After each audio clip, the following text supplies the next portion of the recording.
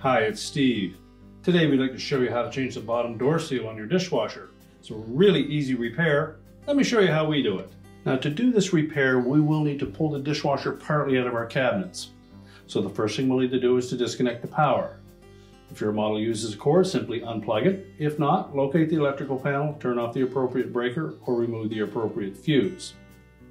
Now, as you only need to pull that dishwasher out about 8 or 10 inches, you may not need to disconnect your inlet water supply or your drain hose or your electrical. If you can't pull the dishwasher out that far, you will need to disconnect the appropriate supply.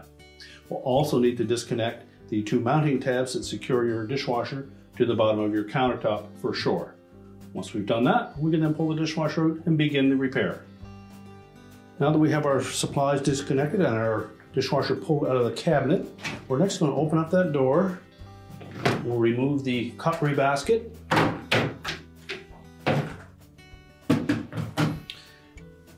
you should probably remove the lower rack as well and just set that aside. Now next we're going to remove the screws that secure the outer door panel to the inner door panel. These are typically a number 15 Torx head screw.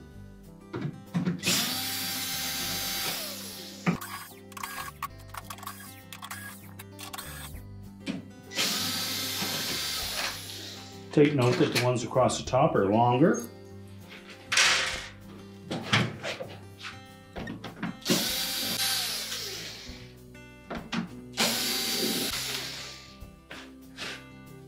You just hold that door together as you remove the final screw. Tilt it up, and we're going to allow that outer door panel to separate. Lift up on it.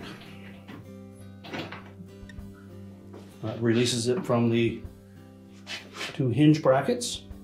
Then we're just going to set that aside.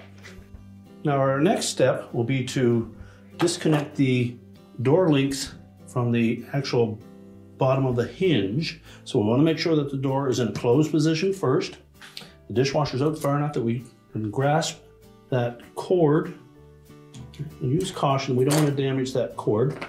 We're just going to pull on it enough to stretch the spring to release the tension so that we can unhook the link from the hinge.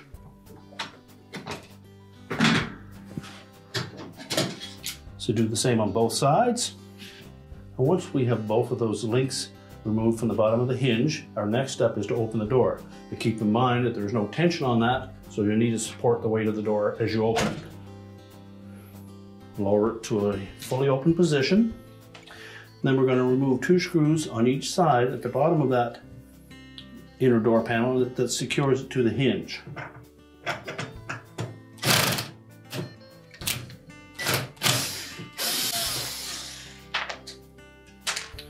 Do the same on the opposite side. And then just carefully tilt the door upwards while grasping both sides of that inner door panel.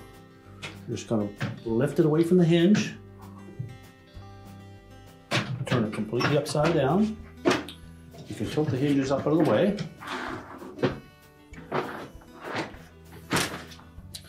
Now we can go to the back side of that door seal and remove the mounting screws. Now with that inner door panel laying face down, we're going to remove these 5 screws. They're a 3/16 hex head screw.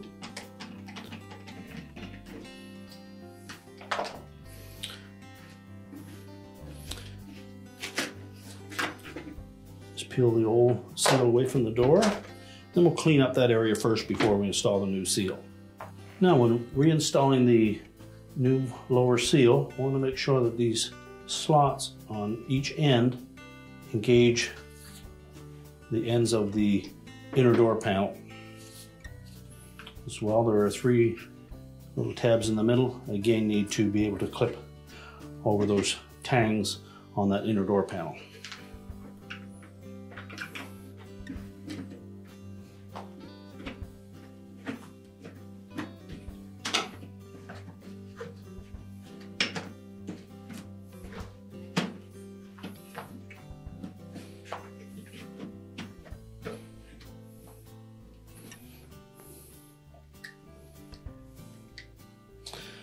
Make sure the screw holes line up. And reinstall all 5 screws.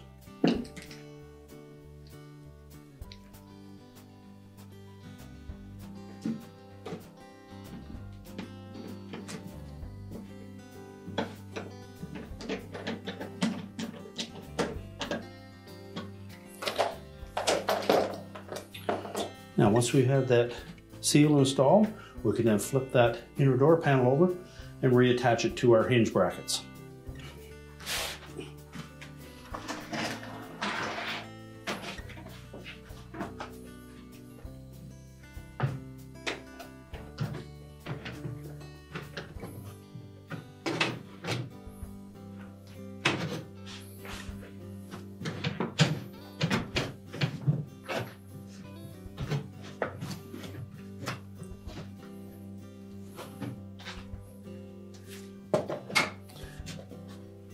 So carefully line up the screw holes.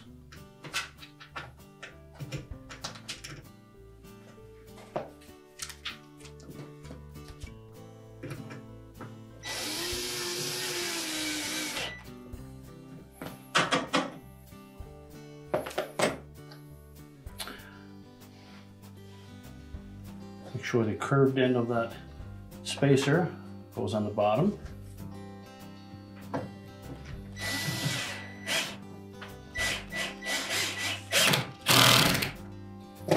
And do the opposite side.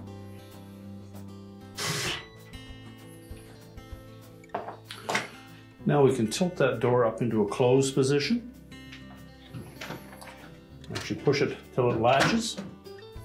And then we'll reconnect the door hinge links.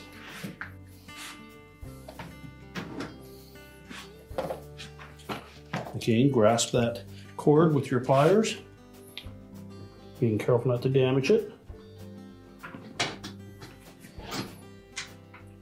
Stretch the spring, make sure that that link fits firmly over the bottom of the hinge and that our cord is sitting in those wheels. Do the same on the opposite side. Now, when reinstalling the outer door panel, we want to take note of these little tabs on the inside edge of that outer door panel, and those are going to just fit down over top of this portion of the hinge bracket.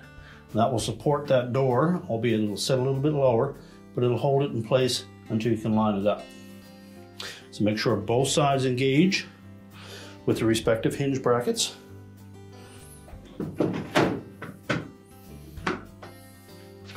And it should sit just like that.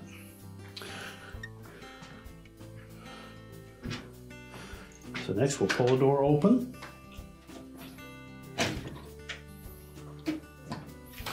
We'll lift up slightly on it so that we can engage the control panel.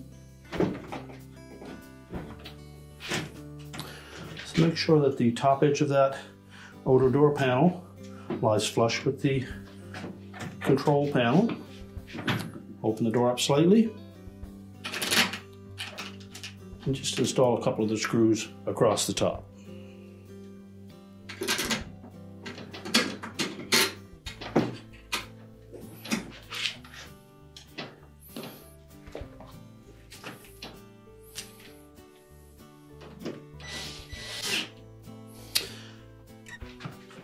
Then we'll open the door up further and install a couple of screws across the bottom.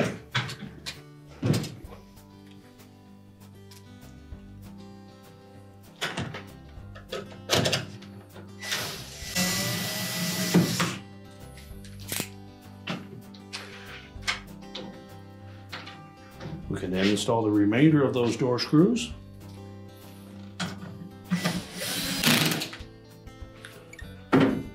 We can now push the dishwasher back into the cabinets. Make sure that we line up the mounting tabs at the top. We're ready to reinstall the lower basket.